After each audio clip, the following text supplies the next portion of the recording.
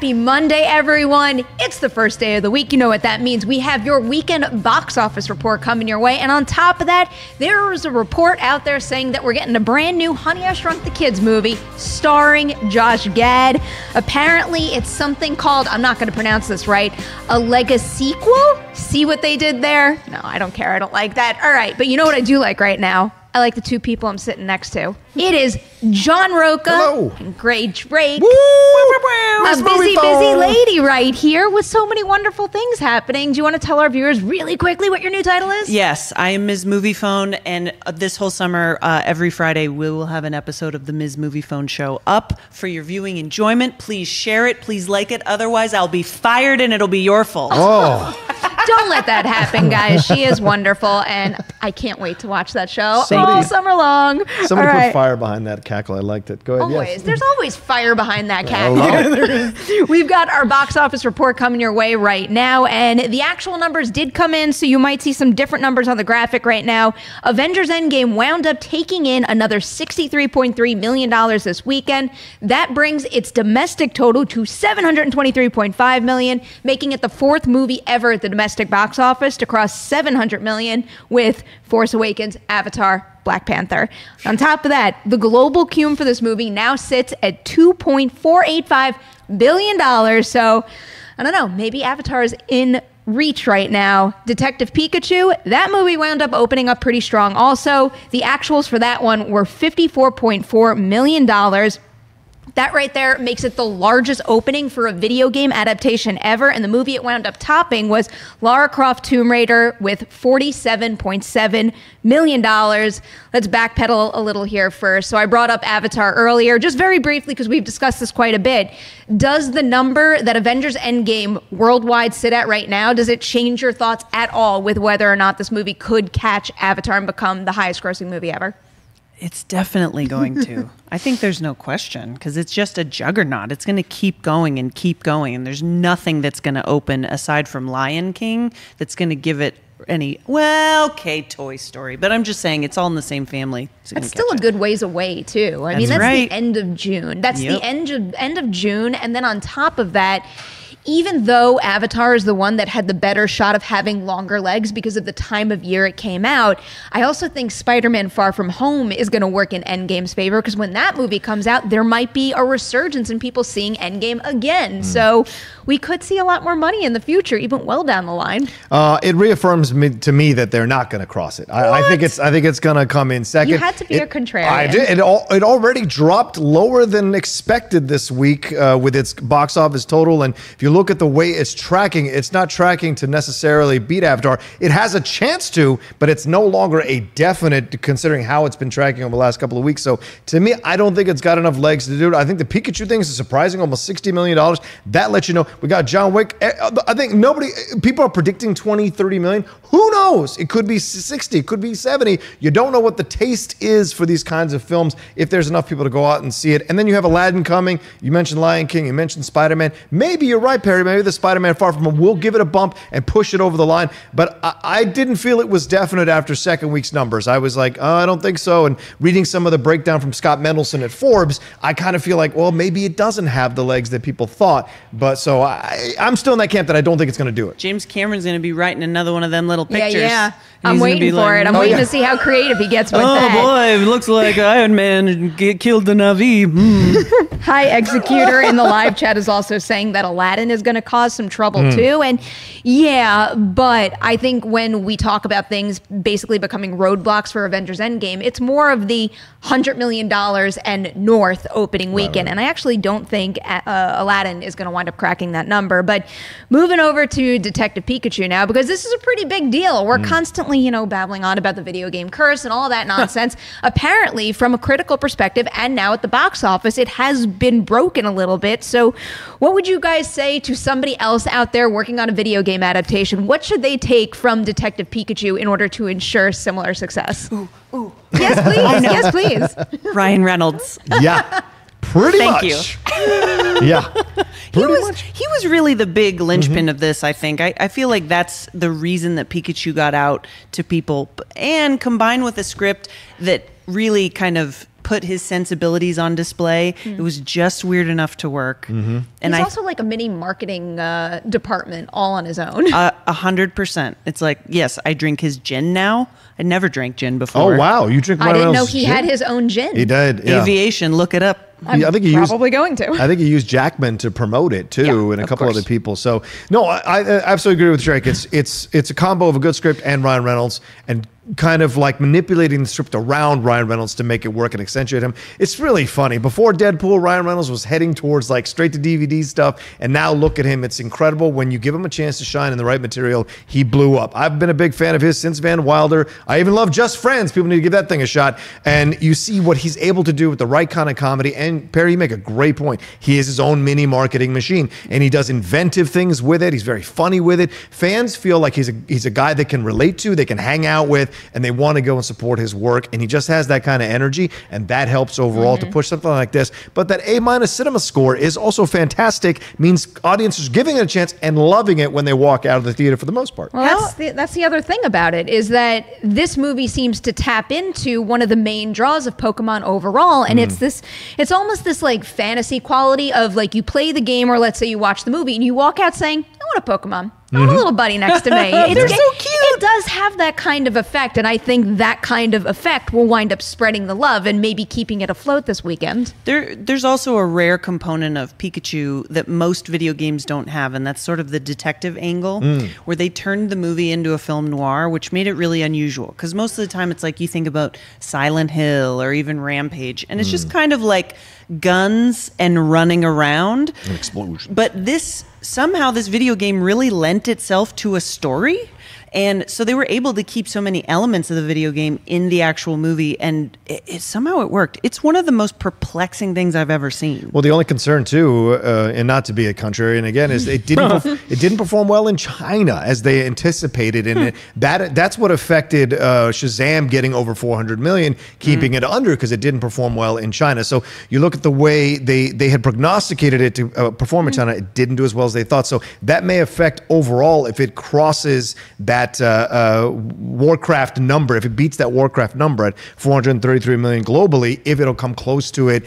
I think if you're not performing in China, it can affect you overall as a studio and as a thing. It is an interesting thing to consider, a good thing to have brought up. Right now, according to Box Office Mojo, this movie has a production budget of 150 million, and worldwide at this point in time, it's at a little over 166 million. So it has cleared its production budget, but you know, you got to account for marketing and all that stuff. And again, long legs at the box office are very, very important. So we'll see what happens with this one. Before we move on from box office, I wanted to pose one other question to you guys, because Box Office Pro, it's a great site, a great utility tool that often does dish out long range projections. And they posted their projection for Spider-Man Far From Home. And what they're saying right now is a range of 90 to 120 million for the 3-day weekend. So it wouldn't necessarily be the biggest opening for an MCU movie ever, but still a very substantial amount of money. Is that kind of the range you guys thought this one would fall in? Do you recall what the opening weekend was for The first one? Homecoming? 122, I think. Wow. And change. Yeah. I think that Spidey, more than a lot of characters in the MCU, is really benefiting from Endgame. Also Infinity War, because that was a moment that really captured people's hearts from Infinity. And so I think that like that, it seems like 90 to 120 seems like wildly optimistic, but I mean, I could see it 90 over a 4th of July weekend where nothing else is coming out. I got 150 in my head. Wow. I think so. Oh my God. I think so. You know, look, I'm crazy When sometimes. did you get so positive? No, I mean, look, I was crazy when predicting that, Black Panther would go over 200 million, and it did it. And I just feel like Spider-Man, because of, it's a great point you make, Grae. Infinity War and Endgame both gave some more love to Tom Holland. People love Homecoming, and people love Tom Holland. And also, you look at this, the trailer is him replacing Iron Man. So people want to see what this is all about. Is he going to replace Iron Man? How are they going to make it work? Is Mysterio right? We're talking about a multiverse. So the comic book nerds are running to go see this. And if it's good, I think they will go over and over and over again. Marvel's crossed that line with this almost, we're saying, will it cross Avatar? That is going to lift all the ships in its stable, and I think Far From Home will see a massive benefit from that. So if I'm thinking about your number right now, Rocha, and it comes in like the 150 million zone, that would equal where Captain Marvel opened up. And if we're talking about 90 to, let's say, 120 or something like that, it would be right around, it was my bad. Spider-Man Homecoming opened with 117. I was a little off there. And it was Thor Ragnarok that took 122. So nice. It does seem like a very realistic point for it to hit to me. And I would be surprised if it didn't top the first Spider-Man movie, because the first Spider-Man movie had the added benefit of us saying like, oh my God, Spider-Man is finally in the MCU. But after the events of Endgame, that makes this is the first movie after Endgame. That makes it a top priority to see. It's going to be the thing that kind of shapes what we're looking at in terms of what's to come in the MCU. I think it's going to be a top priority. Is it like our only kind of superhero-y movie? I'm looking you deep From in your Marvel? eyes. I know, I like that. Is that summer? Yeah, is that for the rest of the summer? It's the last Marvel film, isn't it? It is kind of. Right? For the year, For the yes. year, right? Yeah, for the year and it is. And then basically after that we have Star Wars, like in that sort of that area of fandom. So Joker kind of counts Oh, too. Joker. Though. That's true. That's true. Even though it's a villain. I don't know that it's going to have huge superhero numbers, though, because it seems a little moody. That's just more of a 50 to 70, I would say, for Joker. But the thing that Feige did, which was brilliant, was to say that Spider-Man Far From Home is the last movie in this phase. So I think that's going to get people to the theater as well, saying like, well, what is it going to introduce? Is there a post-credit scene that introduces Fantastic Four or X-Men or Warlock or whatever we're going, or the Asgardians of the Galaxy? We don't know. So the excitement there builds of how they're going to end this phase and introduce or lay the seeds for the next phase in this movie. Do you know I just got excited now talking about it, actually. We forgot a superhero movie. 150. What? Wow. X-Men Dark Phoenix. Oh, Jesus. Oh, right.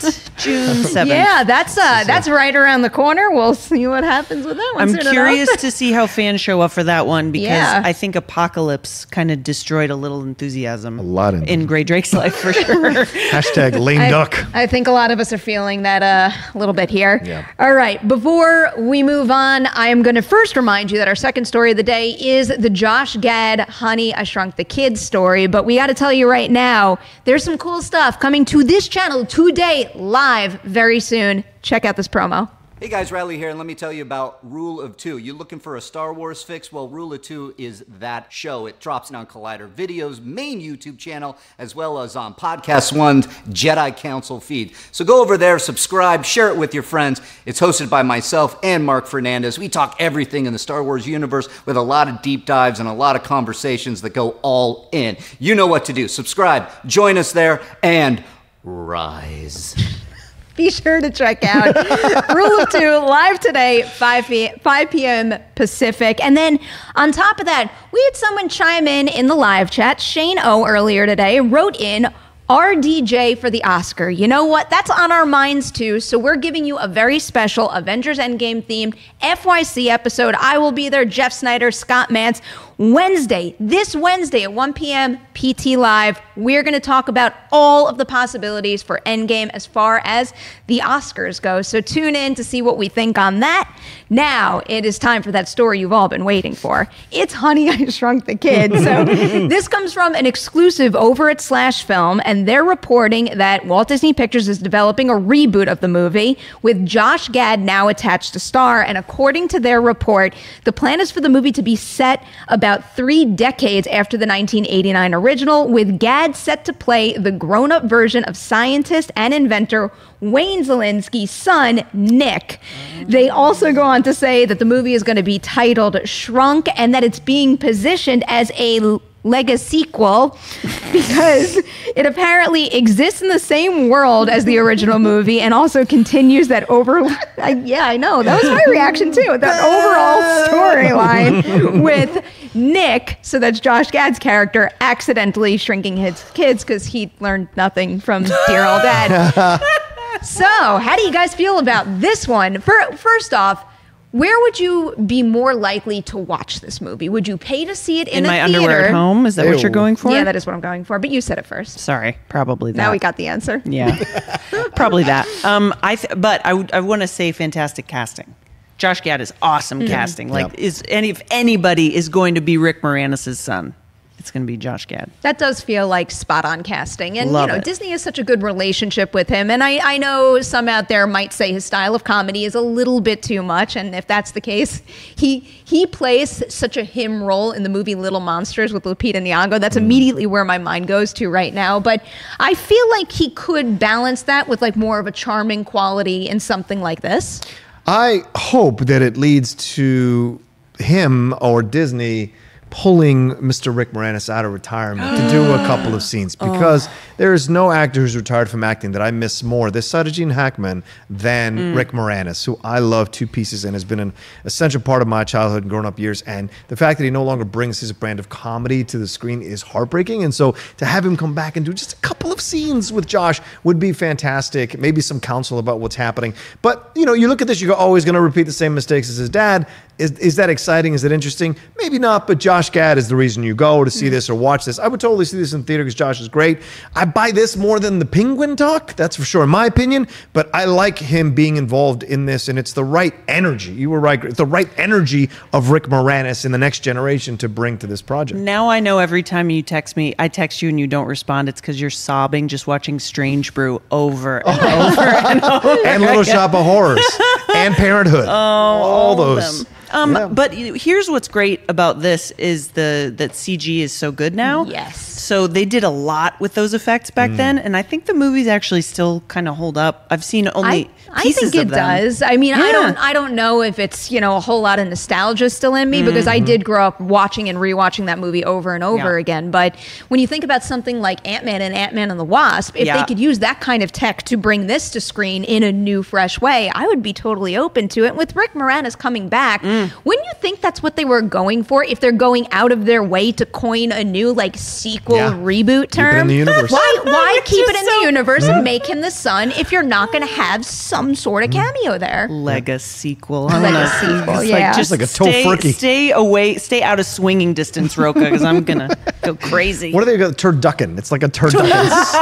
Stop it with those terms. Well, the reason I bring up the streaming versus theatrical thing is because a while ago, this movie came up in a report when we were covering a whole bunch of remakes being in the works for Disney Plus. But this Slash Film article is saying that they are eyeing a theatrical release for this one, which I guess personally, I do think they're better off doing that. Why are they looking for a director?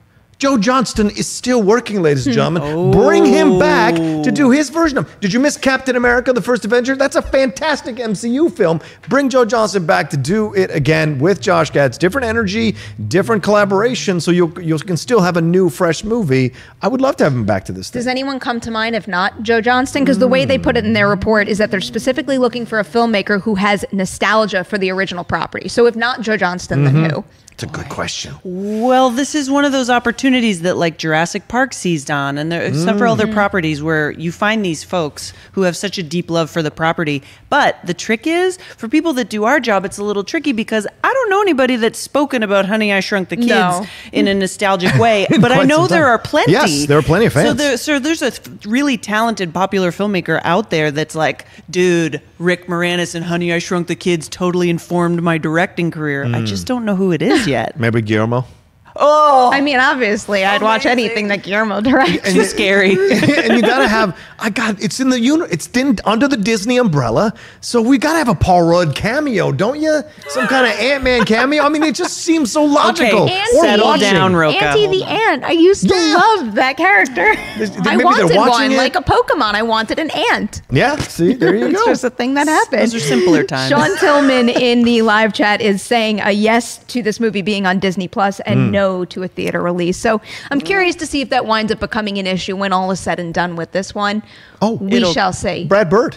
Brad Bird would be That's fun, a great choice. right? He'd be fun to come back and do some live action Joe stuff. Cornish. Oh, Joe Cornish? Yeah. That's a great choice as well. It would crush on Disney Plus. I'd I'd tune in immediately. I definitely would tune in immediately, but I also think I would probably spend money to see this in the theater. Yes. And I feel You direct it, Perri. Okay. Done. Boom. When are you hiring me? I'm in. Cha-ching. I do feel like everybody with nostalgia for this franchise, it's something that I will immediately encourage my little cousins to go see when it comes out. So it is something that could be 4 quadrant and get everyone involved, and who knows, make a lot of money. 'Cause isn't that the point with all this? Always. See? I finally agree with you. There you go. All right. Before we tune out now, we are going to hit some of these questions in the live chat. So you guys are not joining us for FYC, so I want to pose this question to you right now. Me Vita Mocha is asking, anyone better than RDJ in 2019? Will he win the Oscar for Best Actor? That's an uphill battle right there. Not because I don't think he's worthy. He's super deserving of it, and it's also the argument could be made for his body of work. Same thing. It's the Glenn Close argument. It's like, let's give her one already. But it is a superhero movie. They are not traditionally rewarded. We saw big strides last year with costumes, for Black Panther and Ruth Carter, design too. And production design, but I still think those are safe categories to award a superhero movie. So that's going to be tough for him to do that. Yeah, I agree with you because it feels more like an ensemble film because everyone has their journey in this film. The Hulk has his journey. Captain America. I mean, you could argue Chris Evans is just as much emotional weight as Robert Downey Jr. They both care. And I would throw in Karen Gillan on the supporting actress side. Absolutely. So I agree with Grae. It is an uphill climb and a half, and I don't know if anything's come out at this point in May that could necessarily is like the front runner as Best Actor. We're going to get into the summer and maybe see some, but certainly in the fall is when we'll start seeing that. Yeah, it's awfully early to answer that question because if we gave them out today, then let's give it to him, right? Because he was amazing. My lips are sealed until Wednesday. Tune in then. We have one more question today. This one is from Richard Begg in the live chat, and he's asking, would the idea of another country taking on the purge law be appealing to you? I'd kind of like to see another society tackle it and see how that unfolds. What about Sweden? Oh, and then they just use all their IKEA furniture to kill everyone? I'm surprised how specific you got with Who that. killed me? The mom killed me. I would, and I'm so frustrated that we don't see this more. Quiet Place happened all over the world. Give me 10 Quiet Places in 10 different countries. It would work. It's different societies, different countries. You get to enjoy it. Hire directors from those countries to create that. As we become more global with our movies, we need to become more global with our franchises. Certainly that could work in another country. Absolutely. A Russian purge would be insane. A Japanese purge would be fantastic. An Australian purge would be out of this world. There's so much that could happen that you could explore about society and how they handle violence and crime in their worlds and frustration with it that you could have a ball with as a filmmakers. Admittedly, the Purge franchise is losing me a little bit as a fan right now, so they are going to have to come up with a real rich idea to get me excited for Purge 5. But I think I think it was the Purge 3 and not Purge 2 that they did bring up the idea of folks not from the United States specifically coming to the U.S. to purge because they didn't have it in their country. So I do wonder if maybe a story from that perspective might be told, or still to this day, I feel like I've been saying this from the very beginning, a purge that takes place in a super small town. I mean, the first purge was Staten Island. Most of the purge movies we've seen have been in more populated suburban areas or even a city, but I feel like in the middle of nowhere where there's a population of like that much, maybe set something there and see how it feels different. Tell us what the purge would be like in Des Moines. Yeah. Everyone watching in Des So Moines. Des Moines or Sweden, that is your vote, Grae. This is going to be a very interesting franchise ahead of us. All right, that is it. That's a wrap on this episode of Movie Talk. Guys, thank you so much to everyone in the live chat for chiming in. We love hearing your thoughts on all of these stories. Grae, thank you for being here. Thank you. Rocha, you rock. Adam in the booth, you know how much we appreciate you. A+ thumbnail. Guys, do not forget to like and share this episode of Movie Talk. Watch, listen in the podcast network as well. Tell everybody you know about that. It would be super helpful if you rated and commented over there. And guess what? We're going to be back tomorrow, 3 p.m. PT Live for a brand new episode.